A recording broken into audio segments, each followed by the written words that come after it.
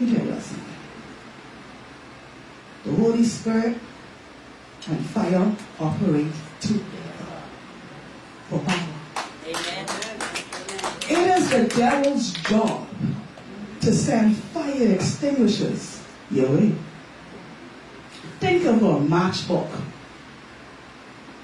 One match on fire for God, and you put it with the book. What's going to happen? The whole rest can catch, right? Yes. This is why God makes us, each and every one of us, have a calling on our life. Ministers of fire. Because we're supposed to go there and ignite the flames, the groups. But the enemy knows that if he could just outshine light, you want to reach them people? See, you all who have the biggest calling on your lives, know you've been through hell. And what a lot of people don't realize, because they end up living defeated lives, they never know the purpose for which they were called. All they know is tragedy and curses all their life. All they know is abandonment. All they know is hurt. You have to understand that the demons that are coming after you are to match your calling. So if you are not walking in obedience, they gonna mash you right up. You are a match for what they are sending to you. So if you don't boo and cry in the corner, what you think they can do? Under their feet. When God gave us the to do what? Trample on serpents and scorpions with all the power of the enemy. Even the devil himself. You all scared of demons?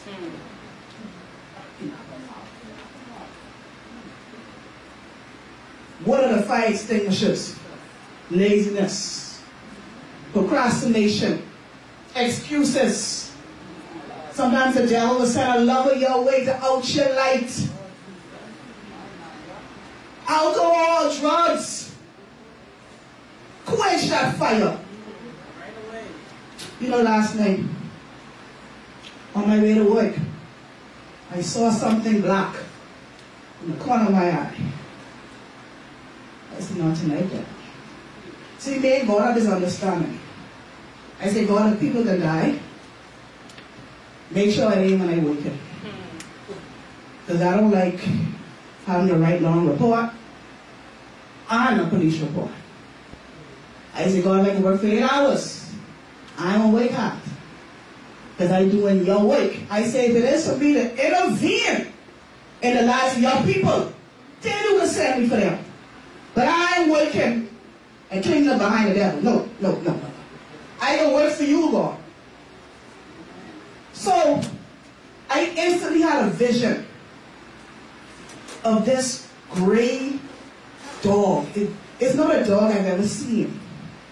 It was like a hound, but it was bigger than a hound and it was gray. And then I saw it turn into a skeleton, but instead of the skeleton bones being white, they were gray. And all I heard God say is death. I said, oh! I said, well, I bind and rebuke the spirit of death. Because what the spirit did, it would gallop along cars and zip in the bush.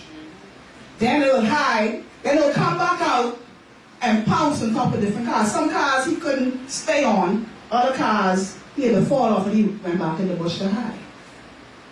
So I said, okay, I pray all the way to work. I bind and rebuke the spirit of death. Not thinking. Mom, within 10 minutes of waking, they call us. Well, they call the next ambulance. 3-car condition. I said, hold on, what's going on again? I said, what time it is? After curfew. I said, yeah, y'all let us know if y'all need us, eh? Must be 2 minutes later. Car versus pole. I said, God, I said, me want to talk this morning. Gone out there, the car right off. I said, where the person is? They said, he said, right in the car. I had to go, look good? Not a scratch. My God. Not a scratch. pissy drunk. My God. Press. I said, okay, man. Then they sent us back to the next accident because I accident had 3 people and there's some more left on scene, so we had to go back there. Pissy drunk again. Car right off. Little scratches. Little bit. My God. But looking at the cars, should have been dead. My God. Now mind you, I know none of them people you know.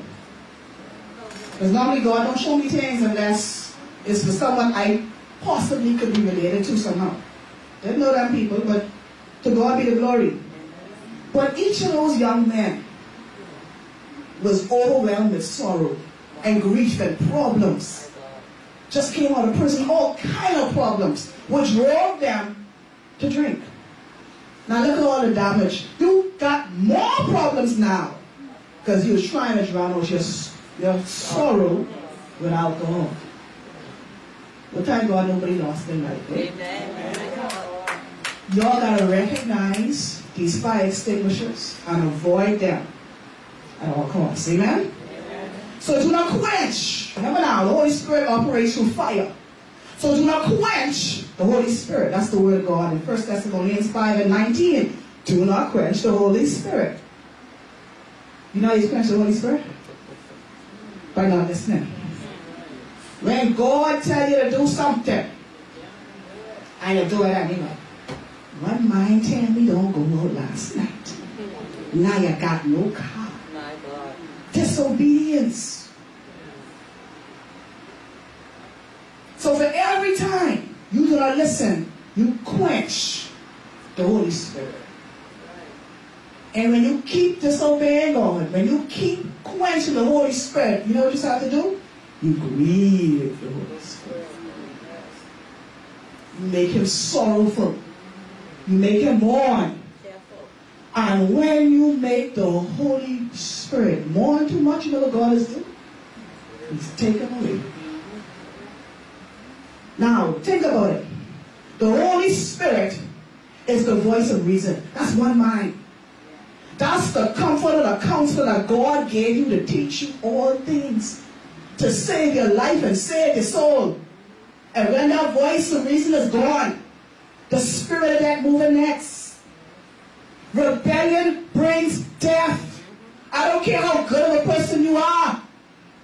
I don't care how saved and Holy Ghost filled you think you are. If you are a Christian and God tells you to do something and you don't do it, you are disobedient.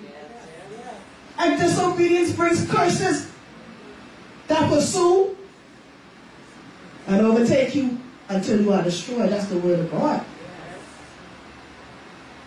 Stop playing with God.